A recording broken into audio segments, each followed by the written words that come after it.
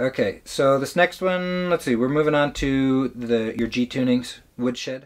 We are in Ken Dudley's studio in Idaho Falls. We just finished 5 hours of recording and tracking songs for the Llama Nation soundtrack.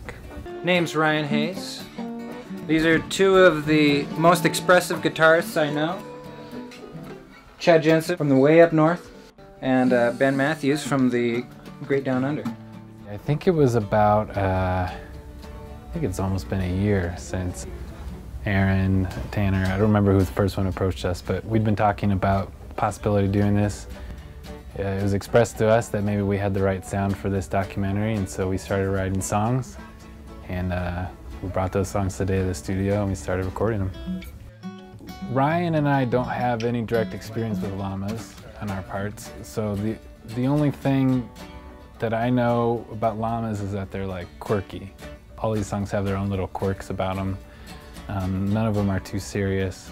There's this old Mississippi John Hurt song that I really love. It's called Chicken. It's a really silly little song, and I wanted to write a song that's kind of silly like that. And so I was like in the shower or something, and this line just popped in my head that the best tasting chicken is a chicken fried chicken. And so I kind of used that and put a song behind it.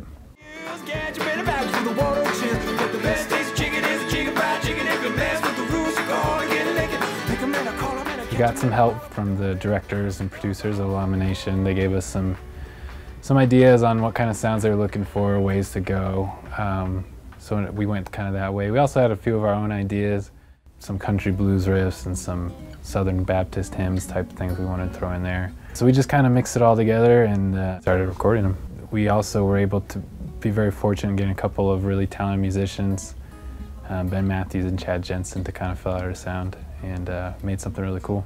We asked Chad Jensen because Chad is kind of like a hidden gem in eastern Idaho that I wish more people knew about. Chad, he plays banjo and some guitar. He does some ragtime, some different things, and plays slide banjo, and he's amazing. He is about as good as you'll find in the music industry at what he does.